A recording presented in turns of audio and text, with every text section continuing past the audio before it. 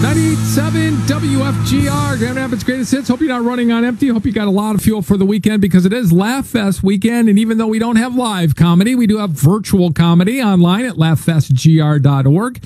All the proceeds staying right here in Grand Rapids for Gilda's Club. To that end, Brian B. joins me. He's hosted a live venue, amateur venue out at Spectrum Entertainment Center for years, and at other venues around town called the Sunday Night Funnies. And you're doing a virtual show, which will be appropriately on when, Brian? Sunday night, yeah, 8 o'clock.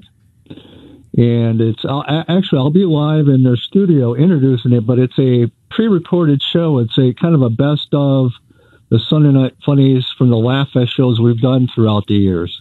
So, and do you guys go all the way back to the very infancy of LaughFest? I know you've been doing it a while. Yeah, we were unofficially part of it the first 2 years. Like, we did these auctions to raise money for, and we weren't officially part of it for, I think, the first year or two, but then after that, we became officially a part of it. But since day one, we've been a part of them.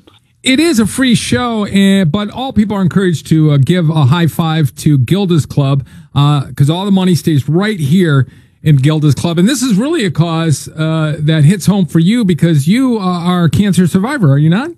Yeah, it'll be 10 years this May. I had cancer the first year of LaughFest. If you're going to have cancer, that's the best time to have it, I guess. And do you know, can you tell us some of the clips that will be featured?